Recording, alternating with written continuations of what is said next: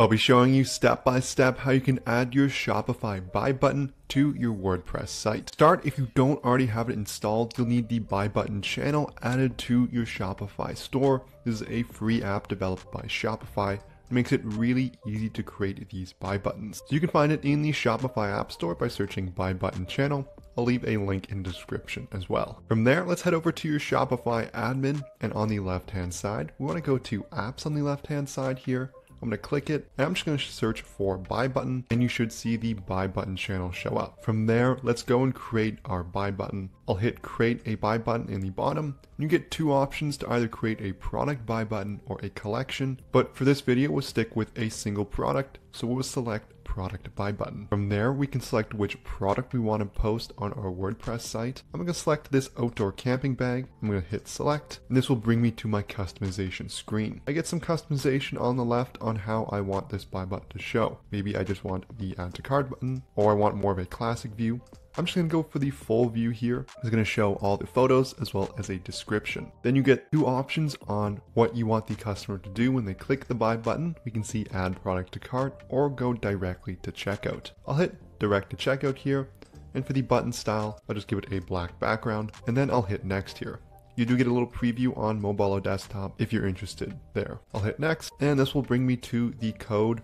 It's HTML code we can then go and add to our WordPress website. So there's quite a bit of code here. You don't need to worry about any of that. All you need to do is hit copy code, and it should say code copied. From here, I'll go over to my WordPress blog. It's the Ecom Masterclass blog if you're ever interested in checking that out. I'm gonna go and add a new post here. You can add this just on any page here, but what you want to make sure is you're adding an element called custom HTML. I'm in the WordPress editor here. You can see type slash to choose a block. So I'm going to type slash, and you can search for it, custom HTML. And then now you just want to paste the HTML code you copied from your Shopify Buy Button. I'll just hit camping bag as the title, and I'll go to preview in a new tab on desktop. And then we can see here our HTML code is going to automatically load our Shopify store's content buy button. And if I click buy button, this takes me directly to the checkout just like I set it up. So essentially you can add your buy button anywhere. For this video, we chose to add it to our WordPress site. You can add it on any pages or posts you would like to. You just have to copy and paste this HTML code here that you do get the full ability to customize. If you've made any sales on Shopify, you know how hard it is to keep track of how much money you've actually made. That's where our sponsor Profit Calc comes in. It's the one-click profit calculator available for your Shopify store. All you have to do is select the date range you're looking for to get real-time calculations, as well as a ton of different details, analytics, and metrics so you can make smarter business decisions. It's going to sync seamlessly with all your different ad accounts from Facebook, Google, Snapchat, Bing, TikTok, and Pinterest, as well as many cost of goods sold options. There's a link in the description below. You can also find it in the Shopify App Store by searching Profit Calc and then looking for this logo in the top left. Both options get you the app listing page where you can get a 15-day free trial to test drive everything for yourself. So this is going to conclude the video here on the WordPress Buy Button and how you can add it to